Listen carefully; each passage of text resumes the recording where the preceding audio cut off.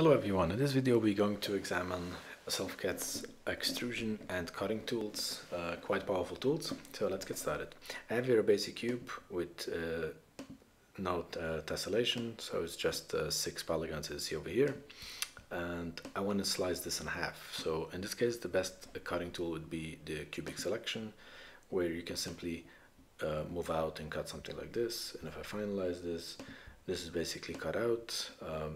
And that's basically, let's deselect the faces so you can see I can start selecting faces. And you see over here has 10 faces, basically split these faces in half. And this could be done in much more advanced. You can cut in each direction. You can even do percentage sizes, and it must be exact selection on. That's the only thing, because if the exact selection is not on, then it will not cut. So let's see if I turn this off. It's not selecting only what's completely in the box. So in this case, only this face was completely in the box. But if exact selection is on, it will show you now the cut is not done. It will show you how it's going to be done once I finalize it. So that's basically one cut, and this could be actually quite helpful when it comes to extrusion. And this in conjunction with the new extrusion, which will, let's say if I'm going to extrude this down, and if you move up, that's basic extrusion. We had SelfCAD 1.0 as well. But if you do something like this, and I'm extruding it within the object, and SelfCAD 1.0 and in many other CAD software, this will kind of leave it like this, which is non-manifold and creates problem geometries, just edges that's not working. In SelfCAD 2.0, this is what you see actually still in the preview, but as you finalize, this will basically cut it out and make it beautiful. Yeah, quite nice. So let me delete this and I'll take another example. Now I deleted just the selected faces. So one face was selected, deleted that. So let me take another shape now, and I'll show you the second way how you can cut with a profile. So in this case, I'll do a basic drawing. I can do a 3D sketch, and I'm actually going to use, let's take a text. I typed in over here SelfCAD already, so this is what it's going to take.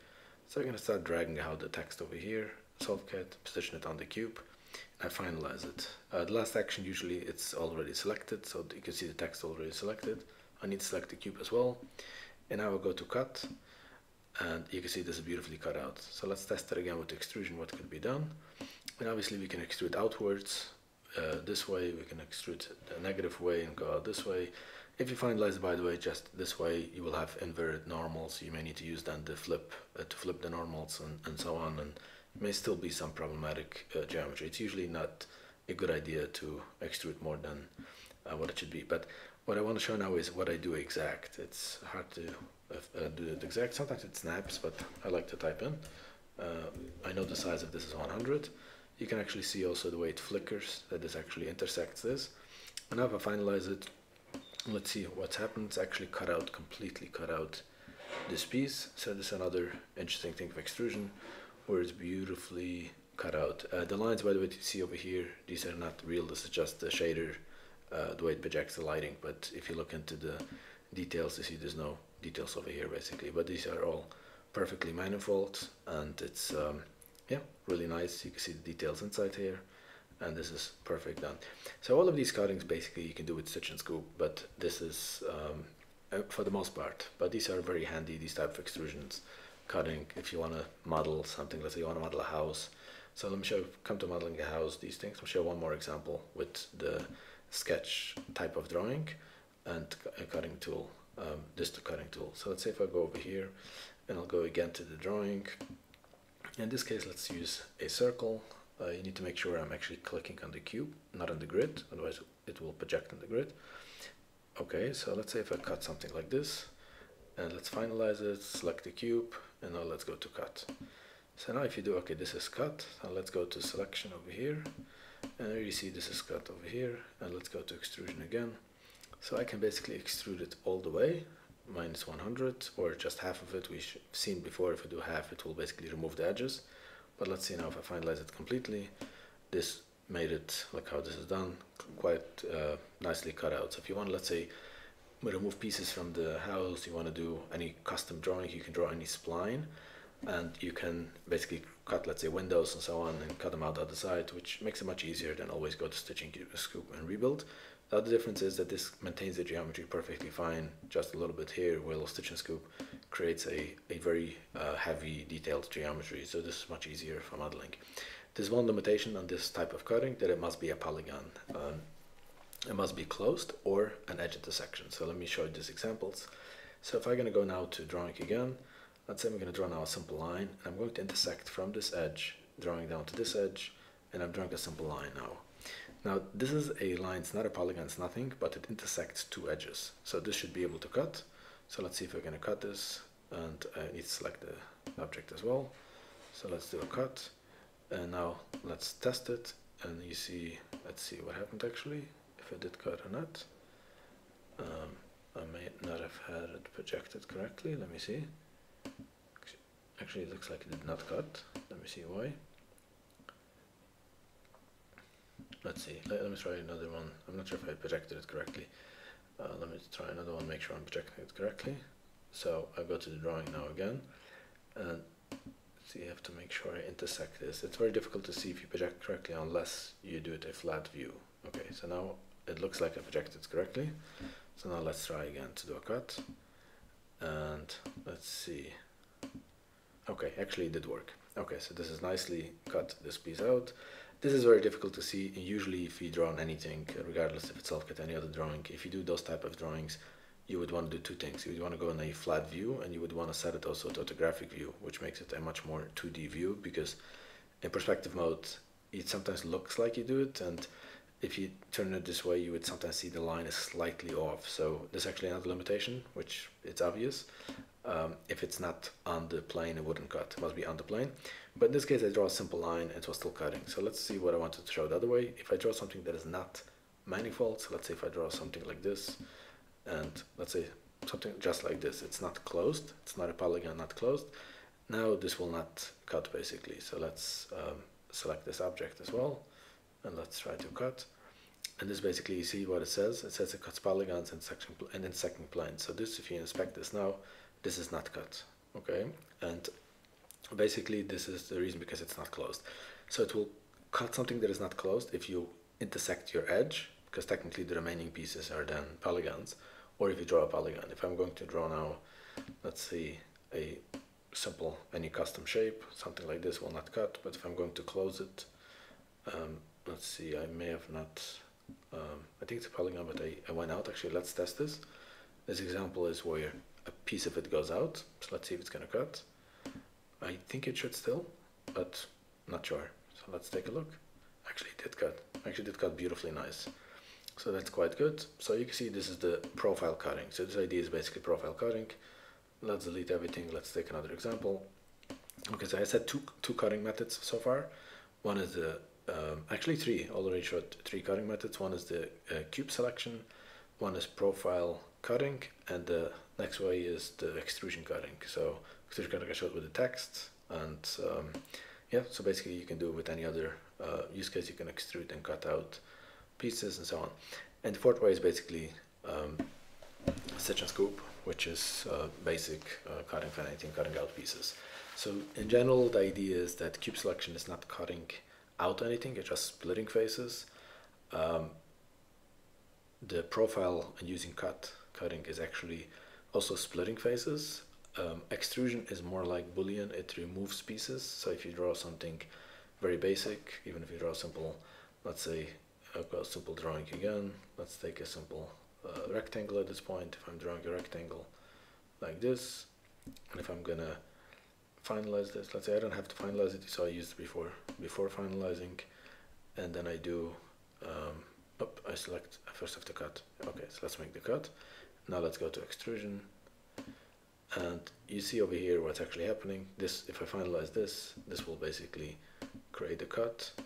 And you see over here, this is a perfect cut. This is like Boolean operation. You cut out one piece from another, subtract. This is this type of cutting. And then you have obviously the Boolean operation where if I take one shape for another, it will cut it out.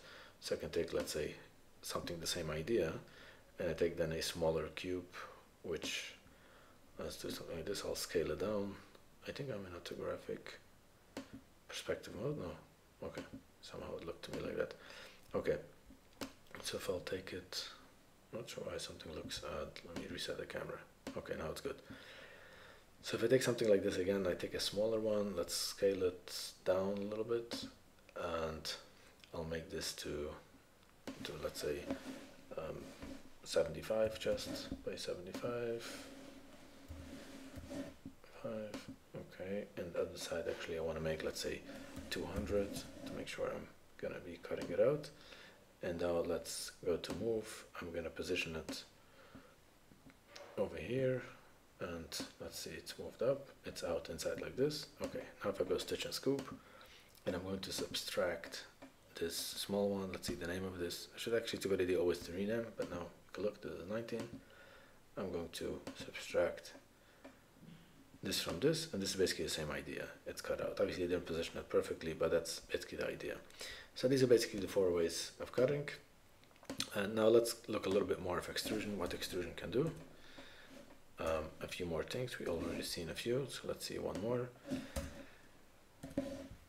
So the basic extrusion would work is, let's see, I'll test it again with a cube, or let's say even a cylinder, a sphere.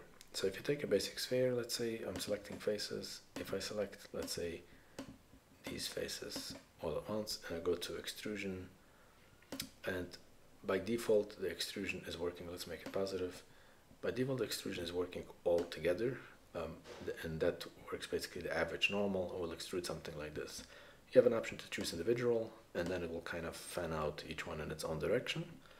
And then if you make connect, it will actually make the connection, will be beautifully like this.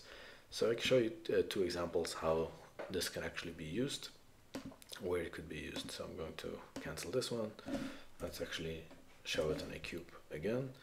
So let's take the first example. I'll take this cube, I'll scale it down, and I'll make it, let's say, to let's say one side is going to be 10. I want to make it small. The Y I want to make 10, and this I want to make, let's say, 200. Okay, and then what I'm going to do is I'm going to go to edge selection. I'll select this edge, and then the other side around this edge. Okay, and if I go again to the size, I'm going to make this to 220, so it gets also 10. I'm deselecting the edges, and I'll select the faces. So let's select the faces like this, and now let's go to extrusion, and you can see we start extruding. I can create something like this. Now this is where the average selection is very good. If I make individual, it will go at an angle, each in its own thing. So sometimes that's what you want, but that will be a completely different thing. Connected over here wouldn't make a difference. We're actually going to remove this in such cases, because it's only if it's neighboring. This case it's not neighboring, you can't connect. So that's basically the idea. In this case I would kind of mirror this and create another one, and then connect them together and create some frames and so on. So let's take some other example. One more example where this is very helpful. I deleted just the selected faces. I need to delete the entire thing. So let's take another basic cube. Then I move down over here. And let's take a cubic selection. I'm going to move it to this case. Let's say I'll move it over here to 50. Just cut it in half. And I'm finalizing it. Okay. So now I deselect the faces. Let's go select, let's see, this face over here. I'm going to go to extrusion, and I'm going to move it in a little bit. Let's say I can make it exact, let's say by 50, minus 50, and finalize it. So this cut out something like this, perfectly fine. Now I'm going to select, let's say, this face. Let's see something else. This is already selected. Deselect this. Select this face. Let's say just this face by itself, and show you how this could be done. So if I want to start building, let's say, a staircase, this could be, actually, you have to select this way first. And I'm going to extrude this. In this case, I'll make it positive. Let's say make it 50. And then I can finalize this. Once I start finalizing, I can select, let's say, this top, and do extrusion again, 50, and so on. And you can see I can start building the same idea over here, selecting this, deselecting this, and extrusion 50, and so on. And you can see how I start building a staircase. And let's do one more, and we'll leave with that example, and so on. Okay, so now what if I want to do an angle? What's the difference between individual and not? So let's see an example. So I'm actually going to undo these, and maybe it's faster to make a new one than undo, I don't know. But anyways, so let's say what's going to happen is if I want to select those 2 faces at the same time, and this will create basically an angle. So what's going to happen now if I do extrusion now, see it creates like an angle like this. So now if I want to move this out, you can actually create something like a ramp or something like this. So this is basically where this comes in. If I do individual, then it kind of creates like this, but if I do connected, it will connect them like this. So that's basically what this is doing. So these are basically the movements of extrusion. The main thing exciting in what has been added now is the individual and connected, but also the fact that it can cut, and that's very powerful. And yeah, it's a very nice tool, and hope you enjoyed them all. And also the cutting tool is a new tool as well, the cutting with profiles, and all of them quite exciting features. Okay, thanks for watching. Have a great day. Bye.